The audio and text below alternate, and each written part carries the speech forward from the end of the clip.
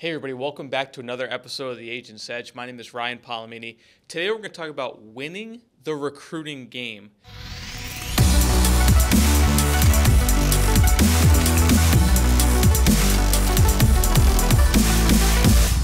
Now let me ask you this question. Would you follow you?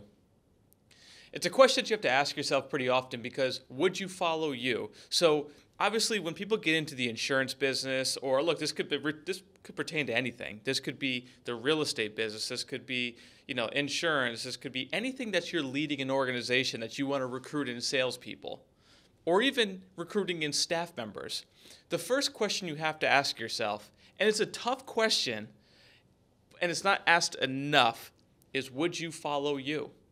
You see, when we get into the insurance world, right, and I know that this world is really all about recruit, build a team, build a team, build a team, and that's all great. But the problem is who's going to follow you? Meaning, if this is your first day and you're going to go out there and try to recruit a bunch of people, I understand you need to use third-party validation or your upline success to get started, but the reality is that's going to fade out pretty quickly. And I'm telling you this from experience, right? So 12 years ago when I started in the financial world, that's what I was taught. You have to build a team. You have to recruit. You have to recruit because you want that financial freedom. It's the dream that's being sold. And don't get me wrong, I get it. Everybody wants to be financially free. Everybody wants to have time freedom. But what I found, and I'm sure a lot of people can relate to this, what I found is if I'm not out there kicking butt and taking names, people are going to look at you and eventually go, you're telling me to do something you're not doing, right? So that has to become the number one trend in your recruiting efforts. And what it comes down to is figuring out what your business model is going to be. What I mean by that is this.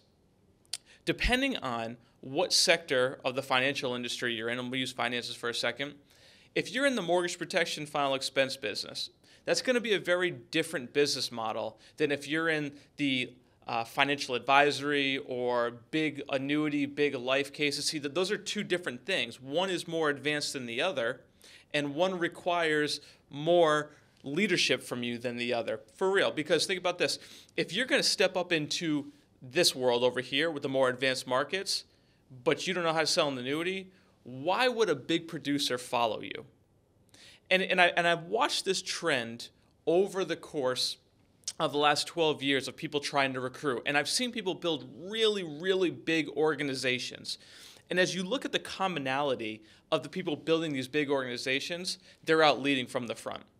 Meaning they're not going, you need to do this, you need to do this. If I was you, I would do this, this, and this. Meanwhile, they're sitting on their couch eating Cheetos, right? Like, it doesn't work like that. If you're going to attract big producers, you first have to become a big producer. So I'll give you an example. When I transitioned over from mortgage protection final expense to the big annuity, big IUL, big whole life, into the assets under management and running a tax firm, right? That's a totally different recruiting pattern. And in order for me to attract these $5 million producers, I needed to become a $10 million producer. So if you're going to try and attract these big producers, but you're not doing it, it's never going to work. So here's what you have to do. Again, you got to first go out and be the big producer. So, I spent 3 years of my life learning how to become a $10 million annuity IUL assets under management producer in a year. And what happened was when I started doing that, you become more attractive to the market. Therefore, a guy or a woman over here who's a financial advisor and maybe they're doing $2 million. And they want to get to 5. You see, if you're doing 2 million, how are you going to teach that person doing 2 million to get to 5 when you're not even at 5 yet? Right? So you have to be out there leading the charge, leading by example. And that's what recruiting all comes down to. Because you can only fake it till you make it so long. You can only use your upline success for so long. At some point, your team's going to look at you and go, dude, when are you going to start doing the things you're asking us to do? How are you going to teach me how to become a $10 million producer, right, when you're doing 2? And I'm going to promise you, the reason that I got into the annuity world was because of that question I had to ask my upline. Like, man, all right, here we are, right? My team is bigger than yours.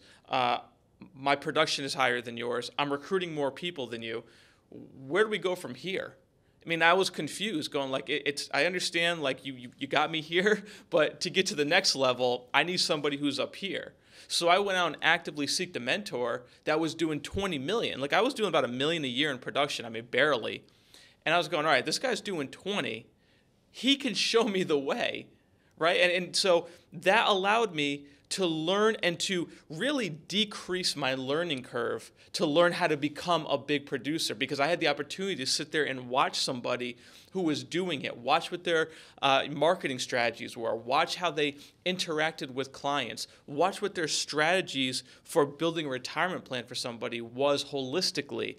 And that pattern of success allowed me to catapult myself to becoming a $5 million a year producer the first year when I started working in that industry, right? And then I went from there. I was like, okay, I learned how to become a $5 million producer. Then I became a $10 million.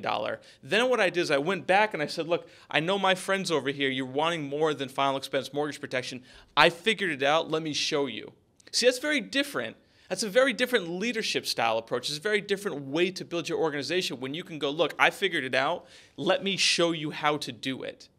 Because what's going to happen is your agents that are working underneath you that are doing maybe just final expense and mortgage protection, they're either going to become burnt out, they're going to get to the point where I was going, now what? Like, I'm a $20 million life insurance producer, I'm sorry, $20,000 a month life insurance producer. I built this organization, but I still need to get here. What do I do next? And my upline couldn't tell me that. So if you have a downline, if you're actively recruiting and building a downline, you need to be prepared for the day when your agents come to you and ask you that question. So it's up to you to be constantly elevating yourself to the next level. Even today, I'm going, all right, we built a $20 million production as a team. Now I got to get to $40, $50 million in production internally so that I can teach someone how to go from 5 to 10, 10 to 20. Right? I can't teach you how to do $30 million a year in production. I haven't done it yet. I've done 20, but not 30. But I can show you somebody who's done 30, so it's possible. Right? That's how you build an organization. You build it by leading from the front. Because again, think of how valuable you are to the market. We talk a lot about becoming more attractive to the market. Tell me that if you're doing $10 million a year in production, that you are not very attractive to the market. And other people are going to see what you're doing and automatically become more attracted to you and want to be a part of your organization. See, that's what happened when I started Top Rank Advisors. I was just a $5 million solo producer. Then I got to 10, and I was like, hey, let me show you what I'm doing.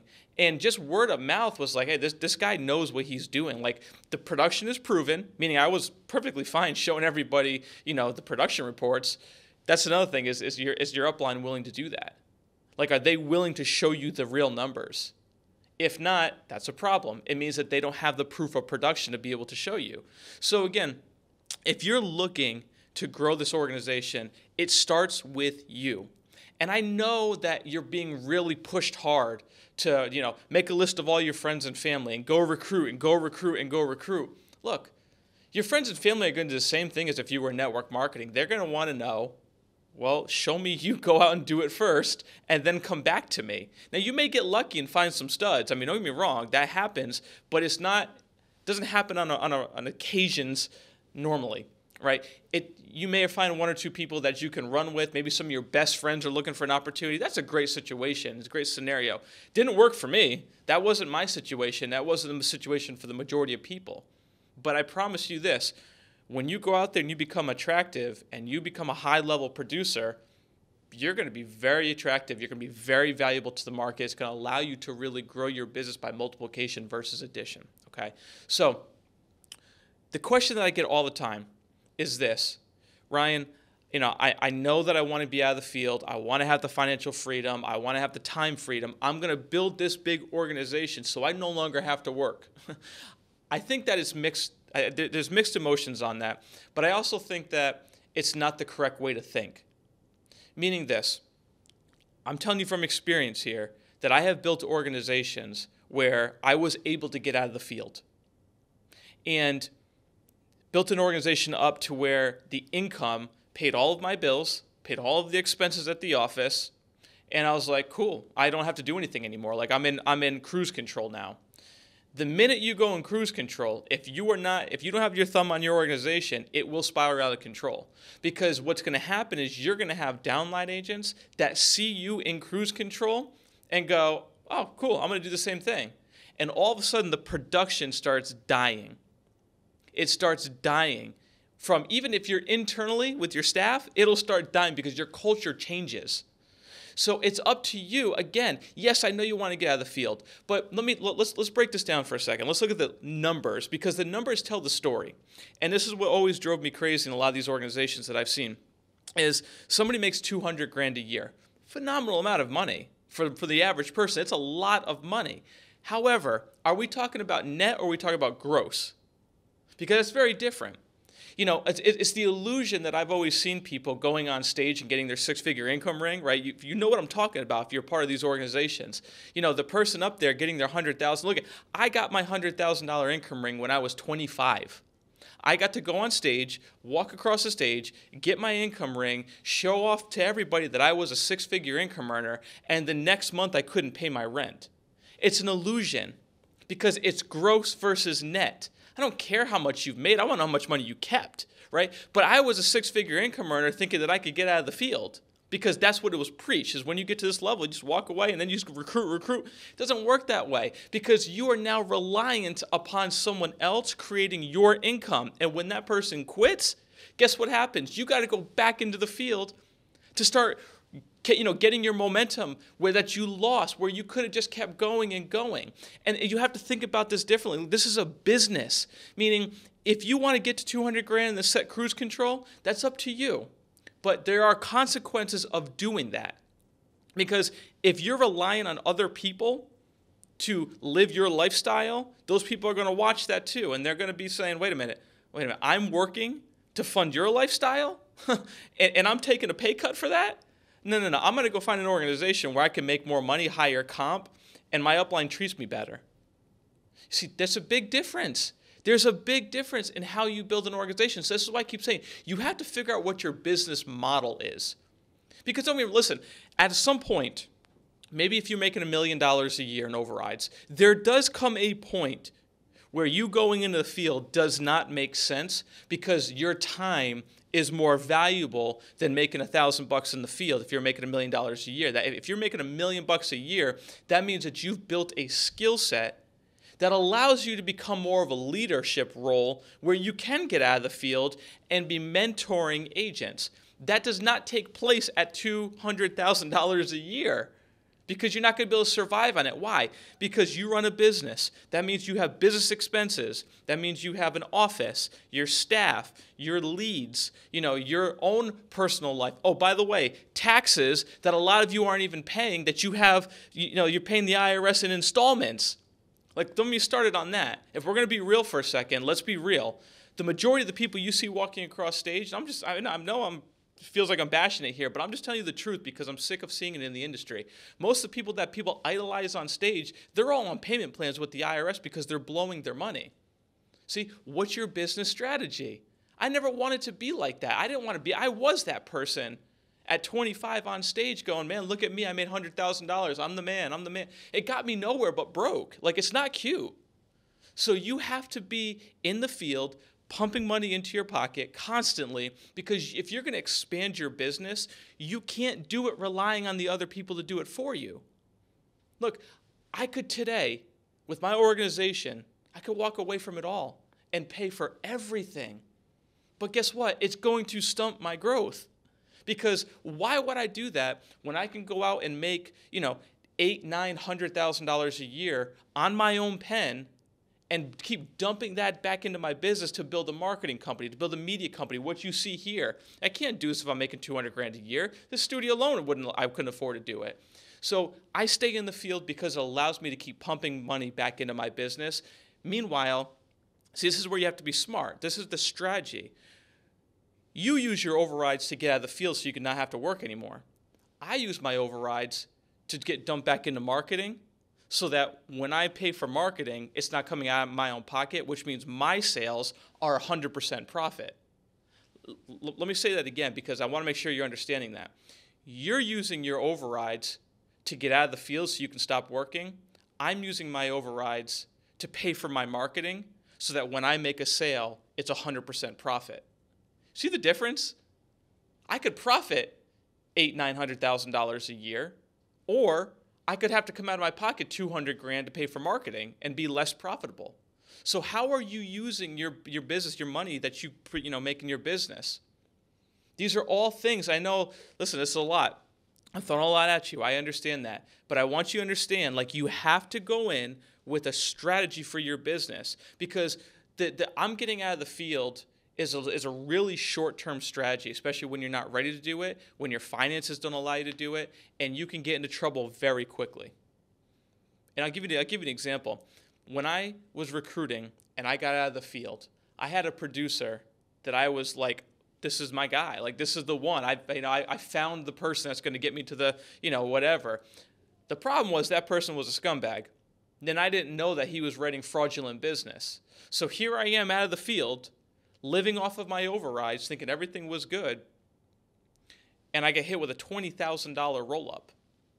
I wasn't prepared for that. I was thinking I'm in cruise control. Wasn't prepared for that.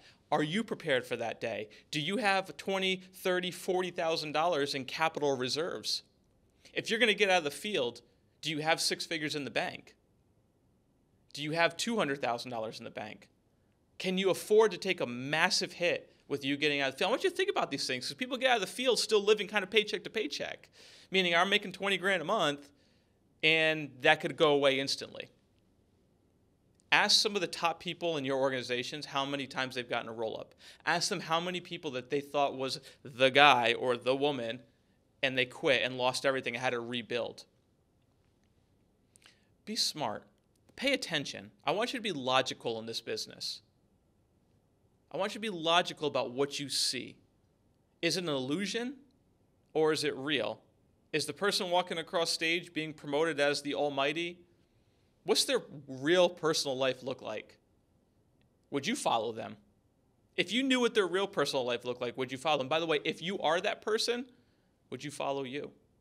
Listen, we're going to talk a lot more about this on some upcoming shows. I hope this has been helpful for you.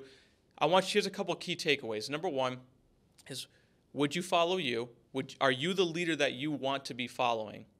Number two, what is your business strategy? What's your short-term and long-term strategy? Number three, what is your money that you're making, the money you're making in your business? How are you using that? That goes to part of your short-term and long-term strategy, is how you are going to use your money to grow your business. Okay? Listen, we're going to keep talking on this topic a lot. I love the topic of recruiting. I could talk about this for the next 3 hours, but take this into consideration. Think about this for a second. Figure out who you're following and look at their patterns. Is that the kind of person you want to be, or are you going to outgrow that person? If so, find a mentor that's where you want to be. I promise you, I don't care where you are in your career right now. If you want to strive for excellence, find someone who's there. Follow that person. Don't take it lightly. Don't take it for granted. Find them, follow them. They'll take you to the next level. Thanks so much for watching. Hey, remember, hit the like button and the subscribe button. If you like this, leave a comment below. We'd love to hear from you. We'll see you on the next show. If you've ever wanted to learn how to write over $5 million a year in annuity volume, Level Up Advisors Academy was built for you. In this academy, we talk about things like how to do massive annuity production, assets under management, big whole life and IUL cases. Look, 5 years ago, before I built this product, I didn't even know how to spell the word annuity, but a simple system that I learned allowed me to write over $5 million a year in annuity production, and now over $10 million a year.